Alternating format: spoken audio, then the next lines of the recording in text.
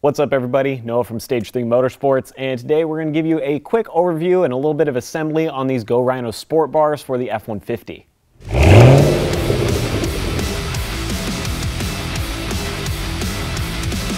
Looking at both bars here right off the bat, you can see there's definitely some big physical differences.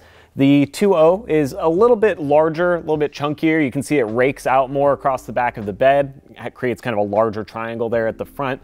And the actual platform for the lights at the top is also quite a bit larger. Now, one feature of this 2.0 model that the 3.0 doesn't have is you can get a separate bar that mounts in here that is electronically actuated, so you can tip it back and forth. And what that allows you to do is mount some lights up here and then electronically tip them back into the bar to kind of hide them and lower them down, so that way when you don't need them, you're not off-roading or you're not using the lighting, it lays kind of flat with the top of the cab and just makes it a little bit less noisy. You know, you don't hear the air moving through the lights. You're not going to have bugs and rocks and things hitting them constantly. Just kind of a nice feature if you're wanting something that's a little bit more high end. Now, if you don't do that, obviously this top plate is already drilled out. There's slots and holes all over this thing for light bars or individual pods or whatever that may be.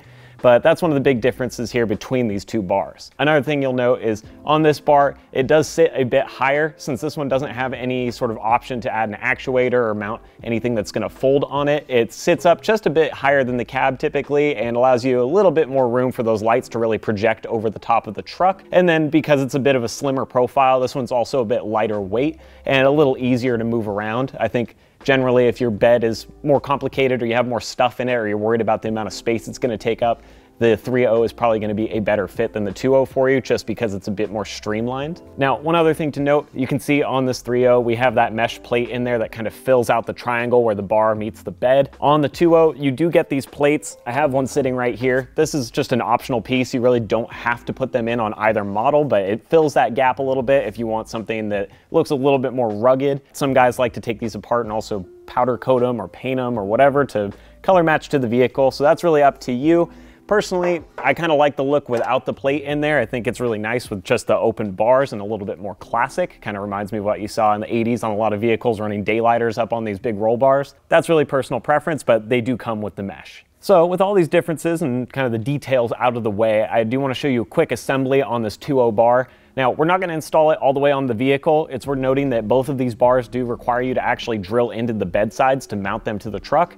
Now, that's only going to be about 4 holes in total that you have to drill, and for most people that won't be super tricky, but if you're wanting something that's a little less permanent, then this may not be what you want to consider. So with that being said, we'll show you how to assemble this one. They use a lot of the same hardware and are generally the same steps to put them together, so we'll get that together and show you how it's done. First thing you're going to want to do is take the center portion of your sport bar, prop it up. I have it on some jack stands here, but it just makes it a little easier when it's in the air.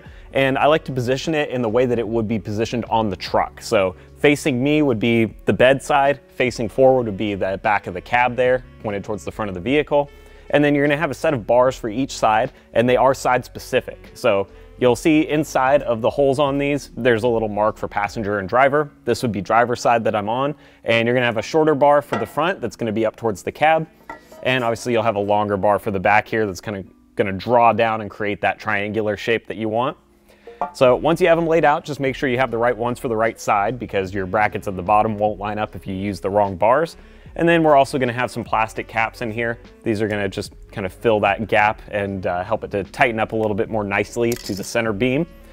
So we're gonna grab that as well as the hardware out of our kit and get this mounted up. For that hardware, you're gonna have a hex head bolt here as well as a lock washer and a regular washer on that. So we'll bring it through the slot here in the back and set our plastic cap over the top of that. And the arm itself has a threaded insert in there, so we can just get this on by hand.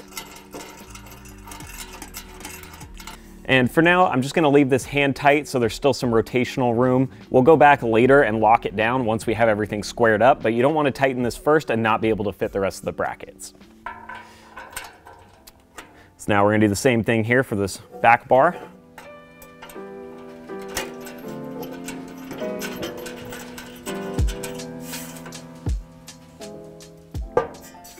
All right, there we go. Those are hand tight. Let's do the same thing on the other side.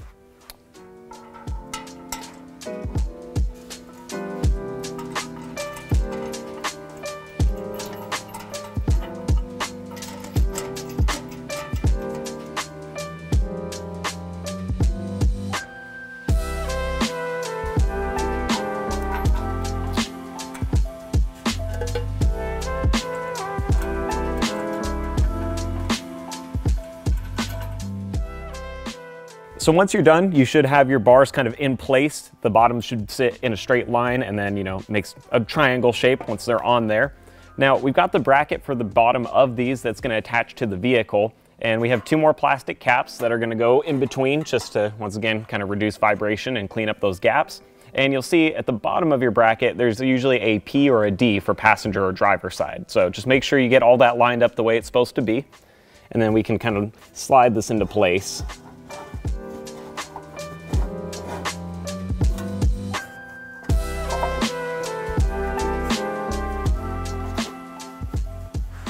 And for the underside of these, we're going to use the same set of hardware with more of these hex head bolts as well as the 2 washers on that, and it'll just thread up from the bottom.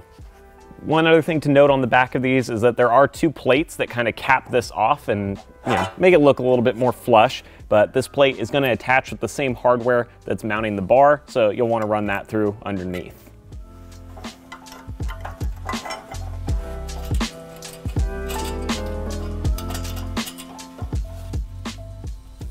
Now we're going to do the same thing here on the front bar.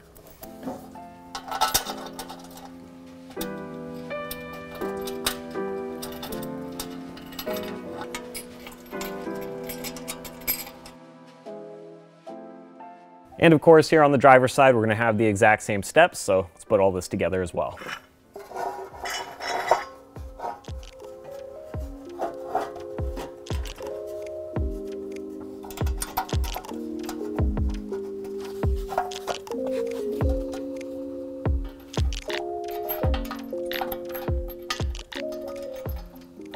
So now you can see we've got the bar pretty well together. And at this point, if you're going to install these optional mesh plates in the side, this would be the time to do it. There's going to be just a couple Allen head screws with washers that are going to go into these threaded inserts on the bars. So if you can pop those in there now, that's going to be your best time to put them in. We're not doing it on this bar, so I'm going to set that out of the way. But after you have that done, or you're in this position, now you're going to want to go through and tighten all those little 14mm bolts that we put through here to really lock this thing into shape.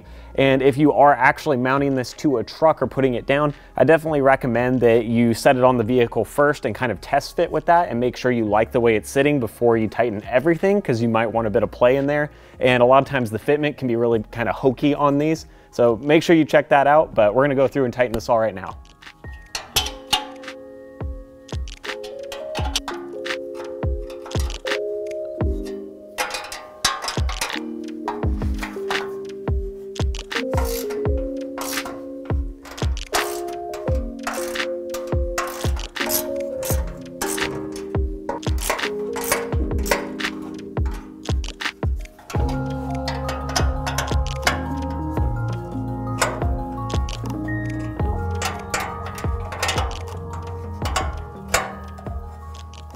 So there you have it. That's a wrap on the assembly for the Sport Bar.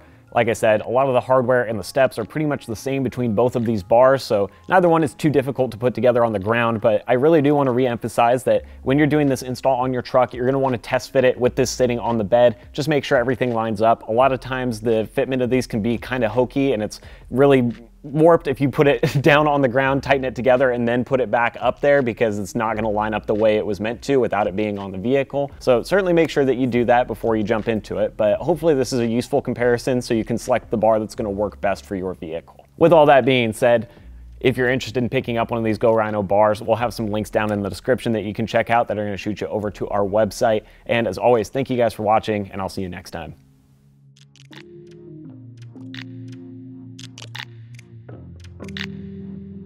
Thank you.